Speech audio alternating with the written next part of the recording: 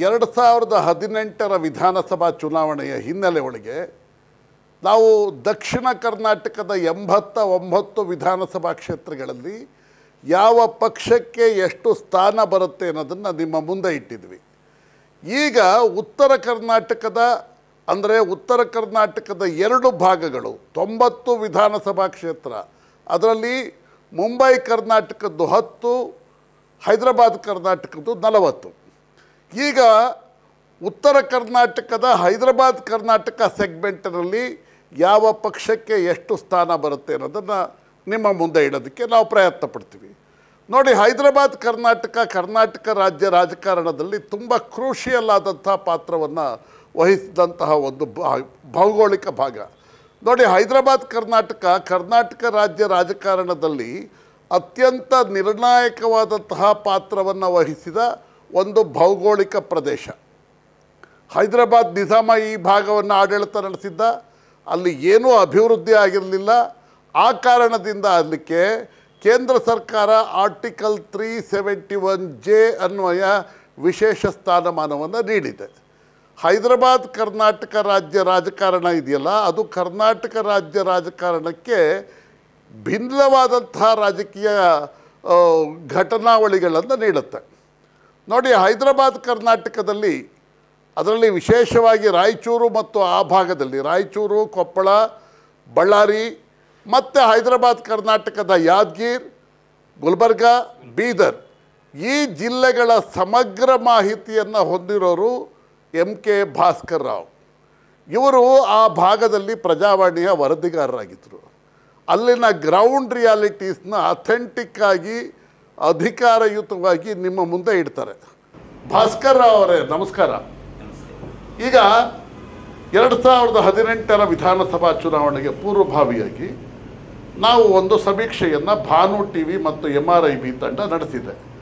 ನಮ್ಮ ಅಲೋಕ್ ಅನಿಲ್ ಅವರು ಒಂದು ಟೂಲನ್ನು ಡೆವಲಪ್ ಮಾಡಿ ಆನ್ಲೈನ್ ಸಮೀಕ್ಷೆಯನ್ನು ನಡೆಸಿದ್ರು.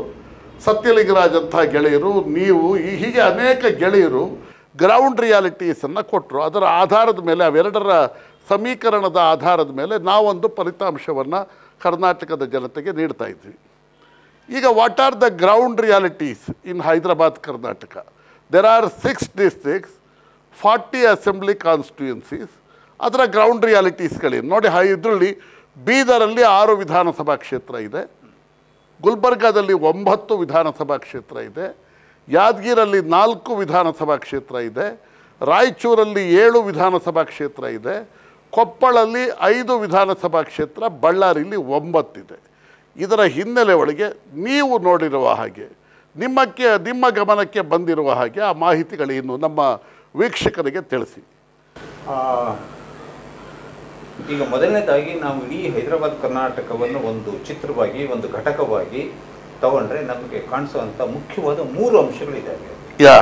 ಈಗ ನೀವು ಧರ್ಮಸಿಂಗ್ ಅವರನ್ನು ಪ್ರಸ್ತಾಪ ಮಾಡಿದರೆ, ಹೈದರಾಬಾದ್ ಕರ್ನಾಟಕದ ಘಟಾನುಘಟಿ ನಾಯಕರು ಖಾರ್ಗೆ ಮತ್ತು ಧರ್ಮಸಿಂಗ್ ಅವರನ್ನು ಪ್ರಸ್ತಾಪ ಮಾಡ್ತಾ ಧರ್ಮಸಿಂಗ್ ಅವರು ಈಗ ಇಲ್ಲ ಅನ್ನೋ ಮಾತನಾಡಿದ್ವಿ. ಅವರು ಇಲ್ಲ ಹೇಳೋದು ಹೇಗೆ ನಿಜವೋ, ವೀರೇಂದ್ರ ಪಾಟೀಲ್ ಇಲ್ಲ ಹೇಳೋದು ಅಷ್ಟೇ ನಿಜ. ಆದರೆ ವೀರೇಂದ್ರ ಪಾಟೀಲ್ ಎಫೆಕ್ಟ್ ಇದೆಯಲ್ಲ, ಅದು ಹೈದರಾಬಾದ್ ಕರ್ನಾಟಕದಲ್ಲಿ ಈಗಲೂ ಇದೆ. ಅದನ್ನು ನಾವು ಮರೆಯೋ ಹಾಗಿಲ್ಲ. ಆ ಎಫೆಕ್ಟ್ ಏನು ಅಂದ್ರೆ, ಹೈದರಾಬಾದ್ ಕರ್ನಾಟಕದ ಅದಕ್ಕಿಂತ ಮುಖ್ಯವಾಗಿ ಒಂದು ಲಿಂಗಾಯತ ಸಮುದಾಯದವರು ಒಬ್ಬ ಮುಖ್ಯಮಂತ್ರಿ ಆಗಿರೋದನ್ನ ಅಂಥ ಒಂದು ಪ್ರಬಲವಾದ ಕಾರಣ ಇಲ್ಲದ ಸಂದರ್ಭದಲ್ಲಿ ಅವರನ್ನ ಮುಖ್ಯಮಂತ್ರಿ ಸ್ಥಾನದಿಂದ ಬದಲಾವಣೆ ಮಾಡಿದ್ರು ಹೇಳೋದೊಂದು ಸಿಟ್ಟು ಇದೆಯಲ್ಲ, ಅಸಮಾಧಾನ ಇದೆಯಲ್ಲ, ಆ ಅಸಮಾಧಾನ ಅಂತ ಒಣ ಬರ ಪ್ರದೇಶದಲ್ಲಿ ಇನ್ನೂ ಹಸಿಯಾಗೇ ಇದೆ ಹೇಳೋದನ್ನ ನಾನು ಗಮನಿಸಿದ್ದೇನೆ. ಇದು ಚುನಾವಣೆಯಿಂದ ಚುನಾವಣೆಗೆ ಏರ್ಪೇರ್ ಆಗ್ತಾ ಇರ್ಬೋದು ಈ ಭಾಗ, ಆದ್ರೆ ಒಂದು ಅಂತರ್ವಾಹಿಯಾಗಿ ಇದೊಂದು ನಡೀತಾ ಇದೆ ಇದು. ಹಾಗಾಗಿ ವೀರೇಂದ್ರ ಪಾಟೀಲ್ ಎಫೆಕ್ಟ್ ಅನ್ನು ನಾವು ಇಟ್ಕೋಬೇಕಾಗುತ್ತೆ. ಎರಡನೇದು ಮುಖ್ಯವಾದ ಕಾರಣ, ಹೈದರಾಬಾದ್ ಕರ್ನಾಟಕಕ್ಕೆ ಸಂಬಂಧಪಟ್ಟಂತೆ ಹೇಳೋದಾದ್ರೆ, ಸಂವಿಧಾನಕ್ಕೆ ಒಂದು 371J ತಿದ್ದುಪಡಿಯನ್ನು ತರೋದ್ರ ಮೂಲಕ UPA ಸರ್ಕಾರದ ಕಾಲದಲ್ಲಿ ಅದಾಯಿತು. ಅದ್ರ ಮೂಲಕ ಹೈದರಾಬಾದ್ ಕರ್ನಾಟಕದ ಒಂದು ಬಹಳ ದೀರ್ಘಕಾಲದ ಸಮಸ್ಯೆಯೊಂದಕ್ಕೆ ಪರಿಹಾರ ಹುಡುಕುವಂತ ಒಂದು ಯತ್ನ ಆ ಮೂಲಕ ಆಯಿತು. ಅದು ಒಂದು ಚುನಾವಣೆಯಲ್ಲಿ ಕೆಲಸ ಮಾಡುವಂತ ಫ್ಯಾಕ್ಟ್. ಈಗ ಈ ಎಲ್ಲ ಫ್ಯಾಕ್ಟರ್ಗಳು 2018 ಚುನಾವಣೆಯ ಹಿನ್ನೆಲೆ ಒಳಗೆ ಈ ಎಲ್ಲ ಫ್ಯಾಕ್ಟರ್ಗಳು ಯಾವ ರೀತಿ ತಮ್ಮ ರೋಲನ್ನು ವಹಿಸಿ ಲಿಂಗಾಯತಕ್ಕೆ ಸ್ವತಂತ್ರ ಧರ್ಮದ ಸ್ಥಾನಮಾನ ಕೊಡುವಂತ ರಾಜ್ಯ ಸರ್ಕಾರದ ತೀರ್ಮಾನ. ಓಕೆ, ಅದು ರಾಜ್ಯ ಸರ್ಕಾರದ ತೀರ್ಮಾನ ಎಷ್ಟು ಸ್ಪಷ್ಟವಾಗಿದೆ ಅಂತಂದ್ರೆ ನೀವು ಗಮನಿಸಿರೋ ಹಾಗೆ ಅದು ಇಂಥ ದಿವಸದಿಂದ ತತ್ಕ್ಷಣದಿಂದಲೇ ಲಿಂಗಾಯತ ಧರ್ಮಕ್ಕೆ ಸ್ವತಂತ್ರ ಸ್ಥಾನಮಾನ ಕೊಡೋದಕ್ಕೆ ರಾಜ್ಯ ಸರ್ಕಾರ ತೀರ್ಮಾನಿಸಿದೆ. ಇದು ರಾಜ್ಯ ಸರ್ಕಾರ ಹೊರಡಿಸಿರುವಂತ ಒಂದು ಆದೇಶ. ಆದ್ರೆ ಅದರ ಎರಡನೇ ಲೈನ್ ಹೇಳುತ್ತೆ, ಕೇಂದ್ರ ಸರ್ಕಾರ ಇದಕ್ಕೆ ಒಪ್ಪಿಗೆ ನೀಡಿದಂದಿನಿಂದ ಇದು ಜಾರಿಗೆ ಬರುತ್ತದೆ. ಅಂದ್ರೆ ಇದರ ಅರ್ಥ ರಾಜ್ಯ ಸರ್ಕಾರ ಅದನ್ನ ಕಣ್ಣಿಗೆ ಮಣ್ಣೆರಚ ತಂತ್ರವಾಗಿ ಅದನ್ನ ಮಾಡಿದೆ ಹೇಳಾಯ್ತು. ಅವಸರದಲ್ಲಿ ಮಾಡಬೇಕಾಗಿರ್ಲಿಲ್ಲ ಅಂತ ಹೇಳಿ ಇದನ್ನ ಹೈದರಾಬಾದ್ ಕರ್ನಾಟಕ ಏರಿಯಾದಲ್ಲಿ ಬಹಳ ಮುಖ್ಯವಾದ ಏನು ಒಂದು ಗುಂಪು ಅನ್ಬೋದು, ಜಾತಿ ಸಮುದಾಯ ಅಂತ ಅನ್ಬೋದು, ಲಿಂಗಾಯತ ವೀರಶೈವರು ಇದನ್ನ ಅರ್ಥ ಮಾಡ್ಕೊಂಡಿದ್ದಾರೆ. ಅವರು ಅರ್ಥ ಮಾಡ್ಕೊಂಡಿರೋದು ಏನು ಅಂತಂದ್ರೆ, ಈ ಚುನಾವಣೆಯ ನಂತರದಲ್ಲಿ ಯಡಿಯೂರಪ್ಪನವರು ತಮ್ಮ ಲಿಂಗಾಯತ ವೀರಶೈವ ಸಮುದಾಯಕ್ಕೆ ಸೇರಿದಲ್ಲಿ ಯಡಿಯೂರಪ್ಪನವರು ಮುಖ್ಯಮಂತ್ರಿ ಆಗೋದನ್ನು ತಪ್ಪಿಸೋದಲ್ಲದೆ ಬೇರೆ ಉದ್ದೇಶ ಇದರ ಹಿಂದೆ ಇಲ್ಲ. ಇದ್ದಿದ್ರೆ ಇಷ್ಟೊತ್ತಿಗಾಗಲೇ ಅದು ಆರ್ಡರ್ ಆಗಿತ್ತು. UPA ಗೌರ್ಮೆಂಟ್ ಯಾವುದನ್ನ ರಿಜೆಕ್ಟ್ ಮಾಡಿತ್ತು ಅದನ್ನೇ NDA ಗೌರ್ಮೆಂಟ್ ಮಾಡಬೇಕು ಅಂತ ಹೇಳಿ ಕಾಂಗ್ರೆಸ್ ಹೇಗೆ ಬಯಸ್ತದೆ ಹೇಳೋದನ್ನು ಅಲ್ಲಿ ಚರ್ಚೆ ನಡೆದಿರೋದನ್ನು ನಾನು ಗಮನಿಸಿದ್ದೀನಿ. ಈ 3 ಫ್ಯಾಕ್ಟರ್ಗಳ ಹಿಂದೆ ನಾವು ಇವಾಗ ನೋಡಬೇಕು. ಅಲ್ಲಿರೋ 40 ಕ್ಷೇತ್ರಗಳಲ್ಲಿ ಕಳೆದ ಚುನಾವಣೆಯಲ್ಲಿ ಕಾಂಗ್ರೆಸ್ 23 ಸ್ಥಾನಗಳನ್ನು ಗೆದ್ದಿದೆ. 23 ಸ್ಥಾನ ಅಷ್ಟು ಸುಲಭ ಅಲ್ಲ ಅದು ಗೆಲ್ಲೋದು. ಆದ್ರೆ ಈ ಸಾರಿ ಅದು ಏನಾಗತ್ತೆ, ಈಗ ಲಿಂಗಾಯತ ಮತ್ತು ವೀರಶೈವ ಧರ್ಮದ ಏನು ಏನು ಪ್ರತ್ಯೇಕ ಮಾಡುವಂತಹ ಒಂದು ಪ್ರಯತ್ನ ಇದೆಯಲ್ಲ ಅದು ಹಿನ್ನಡೆ ಆಗಿದೆ. ಭಾಸ್ಕರ ಇದೆ, ಬಸವ ಕಲ್ಯಾಣ ಲಿಂಗಾಯತ ಧರ್ಮ ಹೋರಾಟದ ಎಪಿಸೆಂಟರ್ ಅಲ್ವಾ ಸತ್ಯಲಿಂಗ? ಅಲ್ಲಿ ಮಾತೆ ಮಹಾದೇವಿ ಅವರ ಜೊತೆನಲ್ಲಿ ದೊಡ್ಡ ಪ್ರಮಾಣದ ಒಂದು ಸಮಾವೇಶನೇ ನಡೀತಲ್ಲಿ. ಅಷ್ಟಾದರೂ ಯಾಕೆ ಇಂಪ್ಯಾಕ್ಟ್ ಆಗ್ತಾ ಇಲ್ಲ? ಅದಕ್ಕೆ ಕಾರಣಗಳು ಬಹಳ ಸುಲಭವಾಗಿ ನಾವು ಯೋಚನೆ ಮಾಡಬಹುದಾಗುತ್ತದೆ. ಕಾರಣ ಇಷ್ಟೇ, ಈಗ ಹೈದರಾಬಾದ್ ಕರ್ನಾಟಕ ಏರಿಯಾ ಅಂತ ನಾನು ಹೇಳಿದಿಲ್ಲ, ಅಲ್ಲಿಂದ ಆಚೆ ಕೂಡ ಈ ಕಾರಣಗಳೇ ಕೆಲಸ ಮಾಡ್ತಾ ಇದೆ. ಈಗ ನೋಡಿ, ಉದಾಹರಣೆಗೆ ಸಿದ್ದರಾಮಯ್ಯನವರು ಇವತ್ತು ಸ್ಟಾರ್ ಕ್ಯಾಂಪೇನರ್, ಹೌದಾ? ಆಮೇಲೆ ಅವ್ರ ಪಕ್ಷದಲ್ಲಿ ಬೇರೆ ಬೇರೆ ನಾಯಕರು ಇದ್ದಾರೆ. ಅವ್ರ ಹೆಸರೆಲ್ಲ ಎಲ್ಲರಿಗೂ ಗೊತ್ತಿಲ್ಲ. ಅಲ್ಲ, ಹೆಸರು ಹೇಳಕ್ಕೆ ಅಲ್ಲಿ ಯಾರು ಜನವೇ ಇಲ್ಲ, ಎಕ್ಸೆಪ್ಟ್ ಸಿದ್ದರಾಮಯ್ಯ ಬಿಟ್ಟು ಯಾರೂ ಇಲ್ಲ. ನೋಡಿ ಮತ್ತೆ ಪ್ರಕಾಶ್ ಅವರೇ, ನೀವು ಹೈದರಾಬಾದ್ ಕರ್ನಾಟಕದಲ್ಲಿ ಬಸವರಾಜ ರಾಯರೆಡ್ಡಿ ಮತ್ತು ಶರಣಪ್ಪ ದರ್ಶನಪುರ್ ಈ ಲಿಂಗಾಯತಕ್ಕೆ ಸ್ವತಂತ್ರ ಧರ್ಮದ ಸ್ಥಾನಮಾನ ಕೊಡಿಸಬೇಕು ಓಡಾಡಿದ್ರು. ಅದೇ ರೀತಿ ಮುಂಬೈ ಕರ್ನಾಟಕದಲ್ಲಿ MB ಪಾಟೀಲ್ ಮತ್ತು ವಿನಯ್ ಕುಲಕರ್ಣಿ, ಈ 4 ಜನರ ಪ್ರಚಾರ ಭಾಷಣದಲ್ಲಿ ಈ ಸ್ವತಂತ್ರ ಧರ್ಮದ ಸ್ಥಾನಮಾನದ ಪ್ರಸ್ತಾಪ ಒಂದು ಕಡೆ ಆದರೂ, ಒಂದು ಹಳ್ಳಿಯಲ್ಲಿ, ಒಂದು ಗ್ರಾಮದಲ್ಲಿ, ಒಂದೇ ಒಂದು ರ್ಯಾಲಿಯಲ್ಲಿ ಇಲ್ಲ. ಸಿದ್ದರಾಮಯ್ಯನವರು ಮಾಡಿಲ್ಲ. ಯಾಕೆ ಮಾಡಿಲ್ಲ? ಆದರೆ ಅವ್ರು ಗೊತ್ತು, ಜನ ಕಸದ ಪರಕೆ ತಗೊಂಡು ಹೊಡೆದು ಓಡಿಸ್ತಾರೆ. ಅದರ ಅರ್ಥ ಇಷ್ಟೇ, ಮಾತೆ ಮಹಾದೇವಿಯವರು ಒಂದಿಷ್ಟು ಜನರನ್ನು ಸೇರಿಸಿರ್ಬೋದು. ಅವರು ತಮ್ಮ ಉದ್ದೇಶ, ಅವರು ಬಸವಣ್ಣನ ಅಂಕಿತ ನಾಮವನ್ನೇ ಬದಲಾಯಿಸಿದವರು ಅವರು, ಆಯ್ತಾ? ಸೊ ಹಾಗಾಗಿ ಅವ್ರನ್ನ ಅಂತ ಸೀರಿಯಸ್ ಆಗಿ ನಾನು ತಗೊಂಡಿಲ್ಲ ಅವ್ರನ್ನ ಸೀರಿಯಸ್ ಆಗಿ. ಅವರ ಸಮುದಾಯ ಇದೆ, ಅವರ ಹಿಂದ್ಗಡೆ ಒಂದು ದೊಡ್ಡ ಪಡೆ ಇದೆ. ಅವರು ಏನು ಲಿಂಗಾಯತ ಧರ್ಮಕ್ಕೊಂದು ಸ್ವತಂತ್ರ ಸ್ಥಾನಮಾನ ಕೊಡಬೇಕು ಅಂತ ಹೇಳಿ ಅವ್ರು ಕೇಳಿದ್ದಾರೆ. ಆದ್ದರಿಂದ ಈ ಬೇಡಿಕೆ ಹೊಸದೇನೂ ಅಲ್ಲ, ಇದು ದಶಕಗಳಿಂದ ಇರುವಂಥ ಬೇಡಿಕೆ. ಲಿಂಗಾಯತರಿಗೆ ಒಂದು ಸ್ವತಂತ್ರ ಧರ್ಮದ ಸ್ಥಾನಮಾನ ಕೊಡೋದ್ರ ಬಗ್ಗೆ ನಾನು ಪರವಾಗಿದ್ದೀನಿ. ಯಾಕೆಂದರೆ ಕರ್ನಾಟಕದ ಮೊಟ್ಟ ಮೊದಲ ಧರ್ಮ ಅದು ಅನ್ನೋ ಕಾರಣಕ್ಕಾಗಿ. ಆದರೆ ಅದನ್ನು ನೀವು ರಾಜಕೀಯಕ್ಕೆ ಬಳಸ್ಕೊಳ್ಳೋದಿದೆಯಲ್ಲ, ಅದನ್ನು ಅವರು ವೀರಶೈವರು ಅರ್ಥ ಮಾಡ್ಕೊಂಡಿದ್ದಾರೆ, ಲಿಂಗಾಯತರು ಅರ್ಥ ಮಾಡ್ಕೊಂಡಿದ್ದಾರೆ. ಇದು ಹೈದರಾಬಾದ್ ಕರ್ನಾಟಕ ಏರಿಯಾದಲ್ಲಿ ಬಹಳ ಪರಿಣಾಮಕಾರಿಯಾಗಿ ಕೆಲಸ ಮಾಡುವಂಥ. ಓಕೆ, ಈ ಎಲ್ಲ ಹಿನ್ನೆಲೆಯ ಒಳಗೆ 2018ರ ವಿಧಾನಸಭಾ ಚುನಾವಣೆಯಲ್ಲಿ ಯಾವ ಪರಿಸ್ಥಿತಿ ನಿರ್ಮಾಣ ಇಲ್ಲ? ಈಗೇನಾಗಿದೆ, ಈಗ ಕಳೆದ ಚುನಾವಣೆಯಲ್ಲಿ 17-16 ಸೀಟ್ ಬಂದಿತ್ತಲ್ಲ ಅವರಿಗೆ, ಬಿಜೆಪಿಗೆ.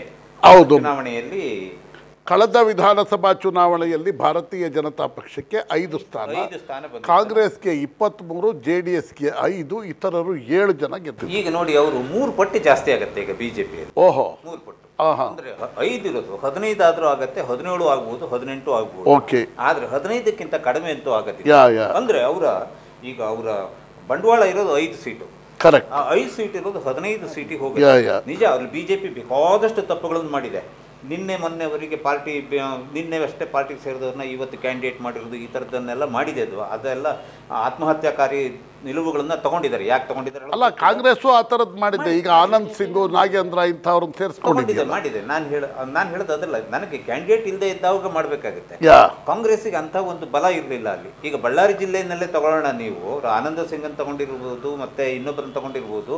ಅವರೆಲ್ಲರೂ ಏನಾಗಿದ್ದಾರೆ ಅಂದರೆ, ಅವರು ಸ್ವಸಾಮರ್ಥ್ಯದಿಂದ ಗೆಲ್ಲಬಲ್ಲ ಸಾಮರ್ಥ್ಯ ಉಳ್ಳವರು. ಸತ್ಯಲಿಂಗರಾಜ್, ಈಗ ಭಾಸ್ಕರ್ ರಾಯರು ಹೇಳ್ತಾ ಇದ್ದಾರಲ್ಲ, ಬೇರೆ ಬೇರೆ ಪಕ್ಷಗಳಿಂದ ಬಂದವರನ್ನು ತಗೊಂಡು ಚುನಾವಣೆ ಅಖಾಡವನ್ನು ಪ್ರವೇಶ ಮಾಡ್ತಾ ಇರೋದು ಭಾರತೀಯ ಜನತಾ ಪಕ್ಷಕ್ಕೆ ಲಾಭನೂ ಆಗ್ಬೋದು ನಷ್ಟನೂ ಆಗ್ಬೋದು ಅಂತ ನಿಮಗೇನು ಅನ್ಸುತ್ತೆ? ಅದು ನಿಜನೇ. ಆದರೂ ನಾವು BJP ಒಂದೇ ನೋಡೋಕ್ಕಾಗಲ್ಲ, ಕಾಂಗ್ರೆಸ್ಸು ಕೂಡ ಅದು ದುಷ್ಪರಿಣಾಮ ಆಗೇ ಆಗಿದೆ. ವಯಸ್ಸ JDS ಕಾಂಗ್ರೆಸ್ BJP ಮೂವರು ಮಾಡಿದ್ದಾರೆ. ಇಲ್ಲ, ನಾನು BJP ಒಂದನ್ನೇ ಹೇಳ್ತಲ್ಲ, BJP ಮೊದಲಿಗೆ ತಗೊಂಡೆ ಅಷ್ಟೇ. ಅದ್ರ ನಂತರದಲ್ಲಿ ಕಾಂಗ್ರೆಸ್ ಬರ್ತದೆ, JDS ಬರ್ತದೆ. ಅದೇ ಕಾಂಗ್ರೆಸ್ನಲ್ಲಿ ಏನು ಅಂತ ಅಂದರೆ ಸರ್, ಇವ್ರು ಯಾರ ವಿರುದ್ಧ ಬಳ್ಳಾರಿಗೆ ಪಾದಯಾತ್ರೆ ಅಂತ ಹೋದ್ರು, ಯಾವ ಗಣಿಯವ್ರ ವಿರುದ್ಧ ಅಂತ ಹೋದ್ರು, ಅದೇ ಗಣಿ ಆಪತ್ನಲ್ಲಿ ಇರೋಂಥವ್ರನ್ನ ಪಕ್ಷ ಸೇರ್ಕೊಂಡು ಟಿಕೆಟ್ ಕೊಟ್ಟಿದ್ದಾರೆ. ಅದು ದುಷ್ಪರಿಣಾಮ ಬೀರೋದು ಕಾಂಗ್ರೆಸ್ ಮೇಲೆ ಜಾಸ್ತಿ ಆಗುತ್ತೆ ಅಂತ ನನ್ನ ಅನಿಸಿಕೆ. ಅದೇ ಕಾರಣಕ್ಕಾಗಿ 5 ಇದ್ದಿದ್ದು 15 ಆಗತ್ತೆ ಅಂತ ನಾನು ಹೇಳೋದು. Okay, right. ಇದು ಒಂದನೇದು. ಎರಡನೇದು 371J ನಾನು ಹೇಳ್ತಾ ಇದ್ದೆ. ಅದು ಯಾಕೆ ಅಂತಂದರೆ, ನೀವು ನೋಡೋದನ್ನು ಲಕ್ಷಾಂತರ ಜನ ನೋಡೋರು ಇರ್ತಾರೆ, ಅಲ್ಲಿ ಅದೊಂದು ಹೋಗ್ಬೇಕು. HK ಪಾಟೀಲ್ರನ್ನ ಅವ್ರನ್ನ ಇನ್ಚಾರ್ಜ್ ಅಂತ ಹೇಳಿ ಮಾಡಿದ್ರಲ್ಲ, ಕಳೆದ 5 ವರ್ಷದಲ್ಲಿ ಒಂದೇ ಒಂದು ರಿವ್ಯೂ ಮೀಟಿಂಗ್ ಕರೆದಿಲ್ಲ ಅವರು ಹೇಳೋದನ್ನು. ನೀವು ರಾಜ್ಯಪಾಲರು ಅದರ ಉಸ್ತುವಾರಿ, ಮೇಲುಸ್ತುವಾರಿ ಅವರು. ರಾಜ್ಯಪಾಲರು ಹಿಂದಿದ್ದ ರಾಜ್ಯಪಾಲರು ಭಾರದ್ವಾಜ್ ಕಾಲದಲ್ಲೂ ಒಂದೇ ಒಂದು ಮೀಟಿಂಗ್ ನಡೆದಿಲ್ಲ, ಇವರ ಕಾಲದಲ್ಲೂ ಒಂದೇ ಒಂದು ಮೀಟಿಂಗ್ ನಡೆದಿಲ್ಲ. ಆಯ್ತಾ? ಅಂದರೆ ಹೈದರಾಬಾದ್ ಕರ್ನಾಟಕದ ಅಭಿವೃದ್ಧಿಗೆ ಏನೇನು ಮಾನದಂಡಗಳನ್ನು ಕೊಟ್ಟಿತ್ತು ಅದು ಅನುಷ್ಠಾನ ಆಗಿದೆಯೇ ಇಲ್ವ ನೋಡಬೇಕಾದವ್ರು ಯಾರು? ಒಂದು ಸಭೆ ನಡೀಬೇಕಲ್ಲ ಪ್ರಜಾಪ್ರಭುತ್ವದಲ್ಲಿ, ಆ ಥರದ್ದೇ ಆಗಬೇಕು. ನೀವೆಲ್ಲರೂ 40 ಜನ ಶಾಸಕರು, 3 ಜನ MP ಎಲ್ಲರೂ ಕೂರ್ಸ್ಕೊಂಡು ಆ ಸಭೆ ಮಾಡಬೇಕು. ಅದನ್ನೇ ಮಾಡದೇ ಇದ್ದರೆ, ಇದ್ರ ಬದಲಿಗೆ HK ಪಾಟೀಲ್ರು ಏನು ಮಾಡಿದರು, ತಮ್ಮ ಗದಗ ಕಾನ್ಸ್ಟಿಟ್ಯೂನ್ಸಿಯ 60 ಹಳ್ಳಿಗಳನ್ನು ಹೈದರಾಬಾದ್ ಕರ್ನಾಟಕ ಈ 371Jಗೆ ತರೋದಕ್ಕೆ ಒಂದು ಪ್ರಯತ್ನ ಪಟ್ಟರು. ಅದು ಬೂಮ್ರ್ಯಾಂಗ್ ಆಗಿದೆ. ಇವರು ಹೈದರಾಬಾದ್ ಕರ್ನಾಟಕದ ಸ್ಥಿತಿಗತಿಗಳನ್ನು ನೋಡ್ಕೊಂಡು ಹೋಗಿಪ್ಪ ಅಂತಂದರೆ, ನನ್ನ ಕಾನ್ಸ್ಟಿಟ್ಯೂನ್ಸಿನ 60 ಹಳ್ಳಿಗಳನ್ನು ಇದಕ್ಕೆ ಸೇರ್ಸೋಕ್ಕೆ ಬರೋಲ್ಲ. ಆದರೆ ಕ್ಯಾಬಿನೆಟ್ ಮುಂದ್ಗಡೆ ಅದನ್ನು ತಂದಿದ್ರು HK ಪಾಟೀಲ್ರು. ಯಾಕೆ ಅಂಥ ಅನುಭವಿ ರಾಜಕಾರಣಿ ಅದು ಯಾಕೆ ಹಂಗೆ ಮಾಡಿದ್ರು ಗೊತ್ತಿಲ್ಲ. ಓಕೆ ಭಾಸ್ಕರ್, ಅದ್ರ ಜೊತೆಗೆ ನೋಡಿ, ಕರ್ನಾಟಕದಲ್ಲಿ ದಲಿತ ಸಮುದಾಯ ಇದೆಯಲ್ಲ, ಅವರು ದೊಡ್ಡ ಸಂಖ್ಯೆ ಉಳಿಗಿದ್ದಾರೆ. ಅದರಲ್ಲೂ ಹೈದರಾಬಾದ್ ಕರ್ನಾಟಕದಲ್ಲಿ ದಲಿತ ಮತ ಬ್ಯಾಂಕ್ ಕ್ರೂಷಿಯಲ್ ಆಗಿದೆ. ಅಂಥ ದಲಿತ ಮತ ಬ್ಯಾಂಕು ಸಿದ್ದರಾಮಯ್ಯನವರ ಆಡಳಿತಾವಧಿ ಒಳಗೆ ಒಂದು ಕಡೆ ಮಲ್ಲಿಕಾರ್ಜುನ್ ಖರ್ಗೆ ಅವರನ್ನು ಮೂಲೆ ಗುಂಪು ಮಾಡಿದ್ರು, ಇನ್ನೊಂದು ಕಡೆ ಪರಮೇಶ್ವರ್ ಅವರನ್ನು ಮೂಲೆ ಗುಂಪು ಮಾಡಿದ್ರು, ಮತ್ತೊಂದು ಕಡೆ ಶ್ರೀನಿವಾಸ್ ಪ್ರಸಾದ್ ಅವರನ್ನು ಮೂಲೆ ಗುಂಪು ಮಾಡಿದ್ರು. ಇದರಿಂದ ದಲಿತರಿಗೆ ಸಿದ್ದರಾಮಯ್ಯ ಆಡಳಿತದ ಬಗ್ಗೆ ಅತೃಪ್ತಿ ಬಂದು ಹೈದರಾಬಾದ್ ಕರ್ನಾಟಕದಲ್ಲಿ ಇದು ಇಂಪ್ಯಾಕ್ಟ್ ಆಗಲ್ವಾ? ಖಂಡಿತ ಆಗುತ್ತೆ. ಇನ್ನೂ ಮುಖ್ಯವಾದ ಒಂದು ಸಂಗತಿ ಇದೆ ಇಲ್ಲಿ, ಅಲ್ಲಿ ಒಳ ಮೀಸಲಾತಿ ವಿಚಾರದಲ್ಲಿ ಜಸ್ಟಿಸ್ ಸದಾಶಿವ ಅವರ ವರದಿ ಆಧಾರದ ಮೇಲೆ ಒಳ ಮೀಸಲಾತಿಯನ್ನು ಕೊಡಲೇಬೇಕು ಅಂತ ಹೇಳಿ ನಡೆದಿರೋ ಹೋರಾಟ ಇದೆಯಲ್ಲ, ಏನು ಮಾದಿಗ ದಂಡೋರ ಅಂತ ಹೇಳಿ ಆಂಧ್ರದಲ್ಲಿ ಶುರುವಾಯಿತು, ಆ ಹೋರಾಟ ಬಹಳ ಮುಖ್ಯವಾಗಿ ನಡೀತಾ ಇರೋದು ಹೈದರಾಬಾದ್ ಕರ್ನಾಟಕದಲ್ಲಿ. ಹೈದರಾಬಾದ್ ಕರ್ನಾಟಕದಲ್ಲಿ ಎಂಟೈರ್ ಏನು ಮಾದಿಗ ಸಮುದಾಯ ಅನ್ನೋದೇನಿದೆ, it is against Congress, against Congress. ಅದನ್ನು ಅವರು ಅದನ್ನು ನಿವಾರಣೆ ಮಾಡ್ಕೊಳ್ಳೋ ಅಂತ ಯಾವ ಪ್ರಯತ್ನವನ್ನು ಅವ್ರು ಮಾಡಲಿಲ್ಲ, ಕಾಂಗ್ರೆಸ್ ಪಕ್ಷ ಮಾಡಿಲ್ಲ. ಓಕೆ ಭಾಸ್ಕರ ಅವರೇ, ನಮ್ಮ ಅನಿಲ್ ಅಲೋಕ್ ಮೆದಿಕೆಪುರ ಅವರು ಒಂದು ನಮ್ಮ ಟೂಲನ್ನು ಡೆವಲಪ್ ಮಾಡಿದ್ರು. ಈಗ ಅನಿಲ್, ಇಷ್ಟು ಚರ್ಚೆಯ ಹಿನ್ನೆಲೆ ಒಳಗೆ ನೀವು ಆನ್ಲೈನ್ ಸರ್ವೆಯನ್ನು ಮಾಡಿದ್ರಿ, ಮತ್ತು ಗ್ರೌಂಡ್ ರಿಯಾಲಿಟೀಸ್ನು ನಾವು ಮಾಹಿತಿಗಳನ್ನು ಸಂಗ್ರಹಿಸಿದ್ವಿ. ನಿಮಗೇನು ಅನಿಸುತ್ತೆ ಹೈದರಾಬಾದ್ ಕರ್ನಾಟಕದ್ದು? ಈಗ ಭಾಸ್ಕರ್ ರಾಯರು ತುಂಬ ಕ್ರೂಷಿಯಲ್ ಆದಂಥ ಕೆಲವು ವಿಷಯಗಳ ಬಗ್ಗೆ ಪ್ರಸ್ತಾಪ ಮಾಡಿದ್ರು. ನಿಮಗೇನಂತ? ಸರ್ವೆ ಮಾಡಿದ ಬಗ್ಗೆ ತುಂಬ ಟ್ರೆಂಡ್ ಚೇಂಜ್ ಆಗಿದೆ. ಆ ಟ್ರೆಂಡಲ್ಲಿ ಏನು ಡಿಫ್ರೆನ್ಸ್ ಅಂತ I would like to explain. Okay, ನವೆಂಬರಲ್ಲಿ ಮಾಡಿದವಾಗ Lingayat issue ತುಂಬ ಪವರ್ಫುಲ್ ಇಶ್ಯೂ ಇತ್ತು, ದಟ್ ವಾಸ್ ಫೇವರಿಂಗ್ ಕಾಂಗ್ರೆಸ್ ಅವರು. ಪ್ಲಸ್ ಭಾಸ್ಕರ್ ರಾವ್ ಸರ್ ಏನು ಹೇಳಿದಂಗೆ ಅದು 371J that was an advantage for Congress, but ಕೆಲಸ ಆಗಿಲ್ಲ. ಸೊ ಜನಕ್ಕೆ ಇವಾಗ ಗೊತ್ತಾಗಿದೆ that no work is being done, but ಅದು vote bank could have increase ಕಾಂಗ್ರೆಸ್ಗೆ. And thirdly, ಇವಾಗಿರೋದು main important issue ಏನಂದರೆ the Dalit vote bank again is favouring BJP ನಾವು ನೋಡ್ತಾರೆ. ಆ್ಯಂಡ್ ಕಾಂಗ್ರೆಸ್ಗೆ ಅರ್ಥ ಆಗಿದೆ ದಟ್ ಅವರು game there as back fire. So with that intention ಇವಾಗ ನ್ಯೂ ಬಜೆಟಲ್ಲಿ ತುಂಬ ಬಜೆಟ್ ಎಕ್ಸ್ಟ್ರಾ ಇನ್ಕ್ರೀಸ್ ಮಾಡಿದ್ದಾರೆ ನಾರ್ತ್ ಕರ್ನಾಟಕ ರೀಜನ್ಗೆ, ಎಜುಕೇಷನ್ ಸೈಡಲ್ಲಿ, ವಾಟರ್ ಸೈಡಲ್ಲಿ. ಬಟ್ ದೀಸ್ ಇಶ್ಯೂಸ್ ಅಗೇನ್ ನಮ್ಮ ಆನ್ಲೈನ್ ಇವಾಗ ಕರೆಂಟ್ ಸಿನಾರಿಯೋ ಪ್ರಕಾರ it is favouring BJP there sir. ನವೆಂಬರಲ್ಲಿ ಕಾಂಗ್ರೆಸ್ಗೆ ಅಪ್ಪರ್ ಎಜ್ ಇತ್ತು, ಇವಾಗ ದ ಟ್ರೆಂಡ್ ಹಸ್ moved in favour of BJP. Bhaskara, Alok ಮೆದಿಕೆಪುರ ಅವರು trend is favouring in favour of BJP ಅಂತ ಹೇಳ್ತಾ ಇದ್ರು. ಏನು ಅನ್ಸುತ್ತೆ ನಿಮಗೆ? ನಾವು ಮಾತಾಡ್ತಾ ಇರೋದು ಅದೇ ಅಲ್ವಾ? ಯಾಕೆಂದರೆ ನವೆಂಬರ್ನಲ್ಲಿ ಇದ್ದ ಚಿತ್ರಕ್ಕೂ ಇವತ್ತು ನಾವು ನೋಡ್ತಾ ಇರೋ ಚಿತ್ರಕ್ಕೂ ವ್ಯತ್ಯಾಸ ಇರೋದನ್ನು ಅವರು ಅಲೋಕ್ ಅವರು ಹೇಳಿದರು. ಅದನ್ನು ಭಾಳ ಪರಿಣಾಮಕಾರಿಯಾಗಿ ಹೇಗೆ ಬದಲಾವಣೆ ಆಗಿದೆ. ಫಂಡಿನ ವಿಚಾರ ಹೇಳಿದರು ಅವರು. ಉತ್ತರ ಕರ್ನಾಟಕ ಅಂಥೇಳಿ ಅಂದರೆ ಹೈದರಾಬಾದ್ ಕರ್ನಾಟಕವನ್ನು ಒಳಗೊಂಡು ರಾಜ್ಯಕ್ಕೆ ಹೇಳಿದರು. ಬಟ್ ಫಂಡು ಅಲಾಟ್ ಆಗಿದೆ ಅಲ್ಲಿಗೆ, ಬಟ್ ಅದು ವಿನಿಯೋಗ ಆಗಿದೆಯೇ ಹೇಳೋದು ಪ್ರಶ್ನೆ. ಯಾಕೆಂದರೆ ಹೈದರಾಬಾದ್ ಕರ್ನಾಟಕ ಏರಿಯಾದ ನಿಮೇಶ್ ಪ್ರಸ್ತಾಪ ಮಾಡಿದಂಥ 371J ಕಾರ್ಯಕ್ರಮದಲ್ಲಿ ಬೇಕಾದಷ್ಟು ಪ್ರೋಗ್ರಾಮ್ಸ್ ಇದ್ದಾವೆ. ಆ ಪ್ರೋಗ್ರಾಮ್ಸ್ ಇಂಪ್ಲಿಮೆಂಟ್ ಆಗಬೇಕಿದ್ರೆ ಆ ಹಣ ಆ ಉದ್ದೇಶಕ್ಕಾಗಿ ಖರ್ಚಾಗಬೇಕು. ಅದು ಆಗಲೇ ಇಲ್ಲ, ಮಾರ್ಚ್ ಆಗೋಯ್ತು. ಸೊ ಅಲ್ಲಿವರೆಗಂತೂ ಆಗಲಿಲ್ಲ.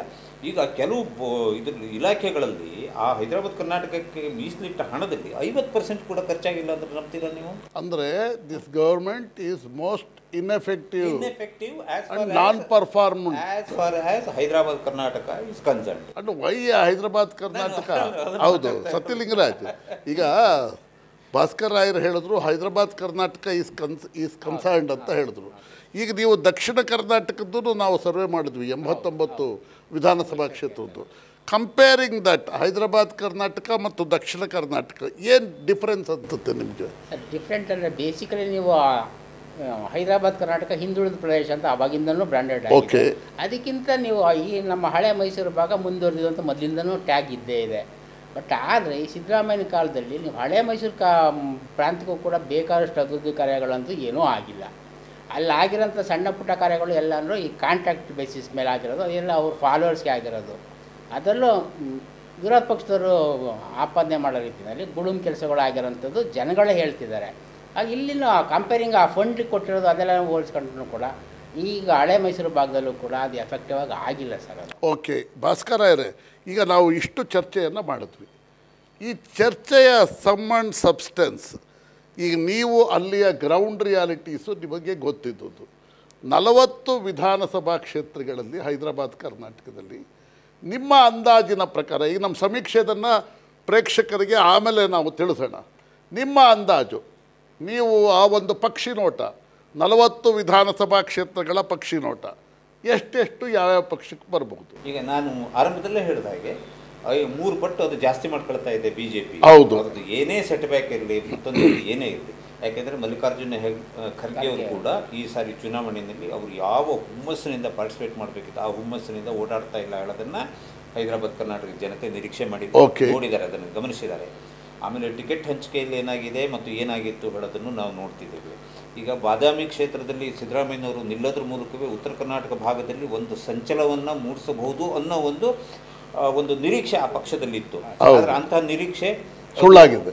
ಸುಳ್ಳು ಹೇಳೋದಕ್ಕಿಂತ ಅಷ್ಟು ಸುಲಭ ಅಲ್ಲ ಅದು ಅಮಲಿಗೆ ಬರೋದು, ಆ ನಿರೀಕ್ಷೆ ಇಂಪ್ಲಿಮೆಂಟ್ ಆಗೋದು ಅಷ್ಟು ಸುಲಭ ಅಲ್ಲ ಹೇಳೋದು ಅವರಿಗೂ ಗೊತ್ತಾಗಿದೆ. ಈಗ ಕಾಂಗ್ರೆಸ್ ಪಕ್ಷದಲ್ಲಿ ಇರೋರಿಗೂ ಗೊತ್ತಾಗಿದೆ. ಇದ್ರ ಮಧ್ಯೆ ಏನಾಗಿದೆ, ಹೈದರಾಬಾದ್ ಕರ್ನಾಟಕ ಏರಿಯಾದಲ್ಲಿ ನೀವು ಹೇಳಿದಾಗೆ ದಲಿತರು ಅತ್ಯಂತ ಹೆಚ್ಚಿನ ಸಂಖ್ಯೆಯಲ್ಲಿದ್ದಾರೆ. ಆದರೆ ಇಡೀ ಹೈದರಾಬಾದ್ ಕರ್ನಾಟಕ ಏರಿಯಾದಲ್ಲಿ ಎಡಗೈನವರಿಗೆ ಒಬ್ಬಿಬ್ಬರಿಗೂ ಟಿಕೆಟನ್ನು ಕೊಟ್ಟಿಲ್ಲ. ಕಾಂಗ್ರೆಸ್ ಪಾರ್ಟಿ, ಬಿಜೆಪಿ ಕೊಟ್ಟಿದೆ. ಹೈದರಾಬಾದ್ ಕರ್ನಾಟಕದ 8 ವಿಧಾನಸಭಾ ಕ್ಷೇತ್ರಗಳಲ್ಲಿ ಬಲಗೈನವರಿಗೆ ಸಿಕ್ಕಿರೋದು 2, ಇನ್ನು ಉಳಿದದ್ದು ಲಂಬಾಣಿ ಬೋವಿಸ್ಗೆ ಸಿಕ್ಕಿದೆ ಕಾಂಗ್ರೆಸ್ಸಲ್ಲಿ. ಹಾಗಾಗಿ 8 ವಿಧಾನಸಭಾ ಕ್ಷೇತ್ರಗಳಲ್ಲಿ ಎಡಗೈನವರು ಒಬ್ರಿಗೂ ಸಿಕ್ಕಿಲ್ಲ. ನೀವು ಹೇಳಿದಂಗೆ ಅಸ್ಪೃಶ್ಯರನ್ನ ದೂರ ಸೊಸೈಟಿ ದೂರ ಇಡ್ತಾ ಇದೆಯೋ ಇಲ್ವೋ ಗೊತ್ತಿಲ್ಲ, ಆದರೆ ಕಾಂಗ್ರೆಸ್ ಪಾರ್ಟಿ ಇಟ್ಟಿದೆ. ಓಕೆ, ಅದು ಇಟ್ ಈಸ್ ವಿಸಿಬಲ್. ಅಂದರೆ ಈಗ ನೀವು ಹೇಳುವ ಈ ಲೆಕ್ಕಾಚಾರಗಳ ಅನ್ವಯ ಮ್ಯಾಸಿವ್ ಆಗಿ ಕಾಂಗ್ರೆಸ್ಗೆ ಹೊಡೆತ ಬೀಳುತ್ತೆ ಬಿದ್ದೇ ಬೀಳುತ್ತೆ. ಇನ್ನೂ ಒಂದು ನಾನು ಇದೇ ಸಂದರ್ಭದಲ್ಲಿ ಹೇಳ್ತೀನಿ, ನಾಡಿದ್ದು ಮೇ 1ನೇ ತಾರೀಕಿನಿಂದ ಹೈದರಾಬಾದ್ ಕರ್ನಾಟಕ ಸೇರಿದಾಗ ಬೇರೆ ಬೇರೆ ಕಡೆಗಳಲ್ಲಿ ಮೋದಿಯವರ ಚುನಾವಣಾ ಪ್ರಚಾರ ಶುರುವಾಗುತ್ತೆ. ಅದಾಯ್ತಾ, ಯಾರು ಒಪ್ಲಿ ಬಿಡ್ಲಿ, ಅದಾಯ್ತಾ, ಇವತ್ತಿಗೂ ಅವರು ತನ್ನ ಮೂಲಕ 1-2% ಓಟನ್ನು ಟಿಲ್ಟ್ ಮಾಡುವಂಥ ಶಕ್ತಿಯನ್ನು ಇವತ್ತು ಇಂಡಿಯಾದಲ್ಲಿ ಯಾರಾದರೂ ಒಬ್ಬ ರಾಜಕಾರಣ, ಹಿಂದೆ ಇಂದಿರಾ ಗಾಂಧಿ ಅವರಿಗಿತ್ತು, ವಾಜಪೇಯಿ ಅವರಿಗಿತ್ತು, ಆದರೆ ಅದು ಆಗಲೇ ಇಲ್ಲ. ಯಾಕೆಂದರೆ ಅವ್ರ ಕಾಲದಲ್ಲಿ ಟಿಲ್ಟ್ ಆಗಲಿಲ್ಲ, ಅಷ್ಟೆಲ್ಲ ಪ್ರಮಾಣದಲ್ಲಿ ಓಟ್ ಟಿಲ್ಟ್ ಆಗಲಿಲ್ಲ. ಇಂದಿರಾ ಗಾಂಧಿ ಅವರ ಕಾಲದಲ್ಲಿ ಇತ್ತು. ಇಂದಿರಾ ಗಾಂಧಿಯ ನಂತರದಲ್ಲಿ ಅತ್ಯಂತ ಸಮರ್ಥ ಆಗಿ ಮತ್ತು ದೇಶ ಒಪ್ಪಿಕೊಂಡಿರೋ ನಾಯಕ ಆಗಿ, ಸೈದ್ಧಾಂತಿಕ ಭಿನ್ನಾಭಿಪ್ರಾಯಗಳನ್ನು ಬಿಟ್ಟುಬಿಡಿ, ನೀವು ಅದನ್ನು ಪಕ್ಕಕ್ಕಿಡೋಣ.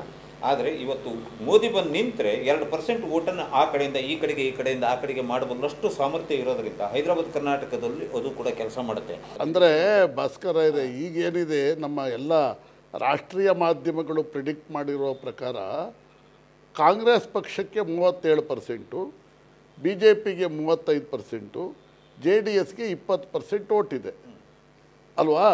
ಅಂದರೆ 37, 35, 72, 20, 92% ಈಗ ಇದೆ. ಇನ್ನು ಉಳಿದದ್ದೊಂದು 7-8% ಬೇರೆಯವ್ರಿಗೆ ಹೋಗುತ್ತೆ. ಮೋದಿಯವರ ಎಂಟ್ರಿ ನಂತರ BJPಗಿರುವ 35%, 37-38ವರೆಗೂ ಹೋಗ್ಬೋದು. 2% ಅಂತೂ ಖಂಡಿತ ಅದೇ ಅಂಥ ಸಂದರ್ಭದಲ್ಲಿ ಆ 2% ಹೋಗುತ್ತೆ ಅಂದರೆ ಆ 2% ಈ ಕಡೆ ಬರುತ್ತೆ, ಕಾಂಗ್ರೆಸ್ ಕಡಿಮೆ ಆಗುತ್ತೆ ಅಂತ ನಾವು ಅರ್ಥ ಮಾಡ್ಬೋದು. ಅವಾಗ ಆಟೋಮೆಟಿಕಲಿ ಟೋಟಲ್ ಸೀಟ್ಸು ಗೆಲ್ಲೋದು ಜಾಸ್ತಿ ಆಗ್ಬೋದು. ಏರುಪೇರು ಆಗೇ ಆಗುತ್ತೆ. ಈಗ ನಾನು ಪ್ರಶ್ನೆ ಕೇಳದ್ದು, ಇದರ ಆಧಾರದ ಮೇಲೆ ನಿಮ್ಮ ಲೆಕ್ಕಾಚಾರ, ನಮ್ಮ ಭಾನು ಟಿ ವಿ MRIB ಸಮೀಕ್ಷೆಯ ಫಲಿತಾಂಶ ಏನು ಅಂತ ಹೇಳೋಣ ಆಮೇಲೆ.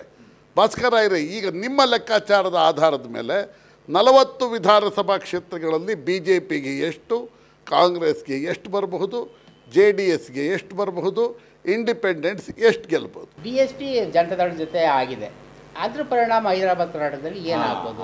ವೆರಿ ಗುಡ್, ಅದು ನೀವು ಕೇಳಿದ್ದು ಒಳ್ಳೆಯದಾಯಿತು. ನೋಡಿ, 2004 ಚುನಾವಣೆಯಲ್ಲಿ ಬೀದರಿಂದ ಒಬ್ಬರು BSP ಕ್ಯಾಂಡಿಡೇಟ್ ಗೆದ್ದಿದ್ರು. ಅದರ ನಂತರ ಕಳೆದ ಚುನಾವಣೆಯಲ್ಲಿ ಅವರು ಗೆಲ್ಲಿಲ್ಲ, ಯಾವ ಚುನಾವಣೆಯೂ ಗೆಲ್ಲಿಲ್ಲ. ಈ ಸಾರಿ ಅವರು ಗೆಲ್ತಾರೋ 20 ಸೀಟನ್ನು ಅವರು ಶೇರಿಂಗ್ 20 ಸೀಟ್ ಅವರಿಗಿದೆ. ಹೈದರಾಬಾದ್ ಕರ್ನಾಟಕ ಏರಿಯಾದಲ್ಲಿ ಬಹಳ ಮುಖ್ಯವಾಗಿ ದಲಿತ ಸಮುದಾಯದವರು ಇದ್ದಾರೆ. ಅದರಲ್ಲೂ ನೀವು ಏನು ಹೇಳಿದ್ರಿ, ಮಾದಿಗ ಸಮುದಾಯದವರು ಇದ್ದಾರೆ.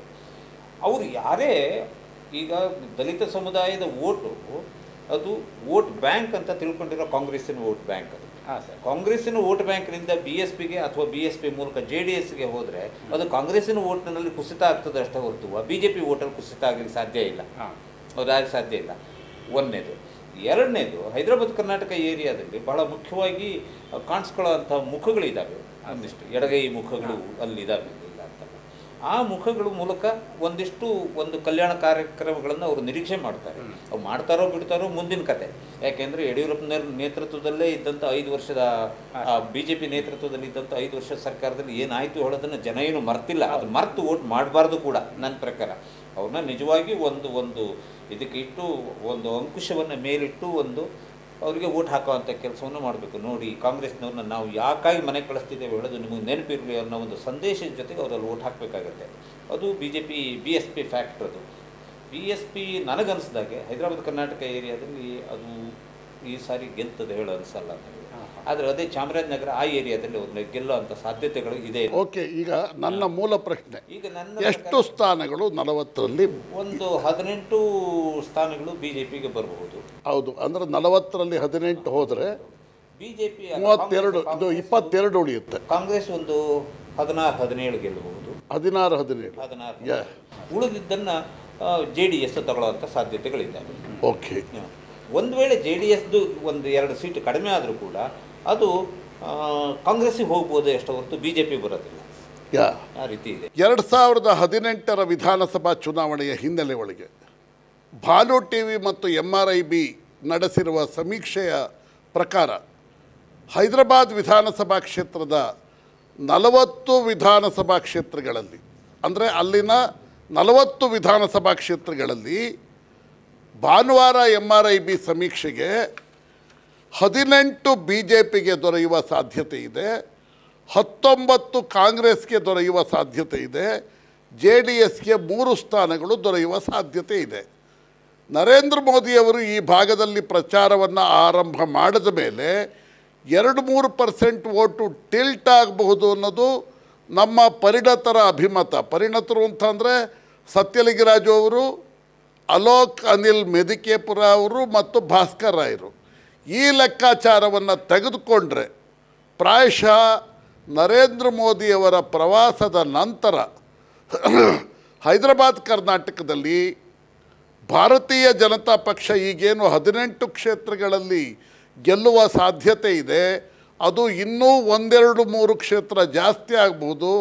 ಕಾಂಗ್ರೆಸ್ 19ರಲ್ಲಿ 2-3 ಕ್ಷೇತ್ರಗಳನ್ನು ಕಳ್ಕೋಬಹುದು. JDS 3 ಕ್ಷೇತ್ರಗಳಲ್ಲಿ ಪ್ರಾಯಶಃ ಸಹಜವಾಗಿ ಗೆಲ್ಲುತ್ತೆ. ಯಾಕೆ ಅಂತಂದರೆ ಮೋದಿಯವರ ಪ್ರವಾಸದ ಇಂಪ್ಯಾಕ್ಟು, ಪ್ರಚಾರದ ಇಂಪ್ಯಾಕ್ಟು ಕಾಂಗ್ರೆಸ್ಗೆ ಹೊಡೆತವನ್ನು ಕೊಡುತ್ತೆ ಹೊರತು JDSಗಲ್ಲ.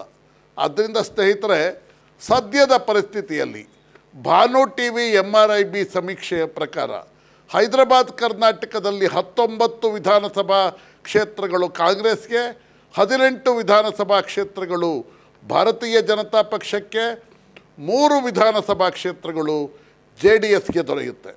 ಸ್ನೇಹಿತರೆ, ಮುಂದಿನ ಸಂಚಿಕೆಯಲ್ಲಿ ಮುಂಬೈ ಕರ್ನಾಟಕ, ಅದರ ನಂತರ ಕೋಸ್ಟಲ್ ಕರ್ನಾಟಕ, ಅದರ ನಂತರ ಮಧ್ಯ ಕರ್ನಾಟಕ, ಈ 3 ಭೌಗೋಳಿಕ ಪ್ರದೇಶಗಳ ಸಮೀಕ್ಷೆಯ ನಂತರ ನಿಮಗೆ ಅಂತಿಮ ಫಲಿತಾಂಶವನ್ನು ನೀಡ್ತೀವಿ.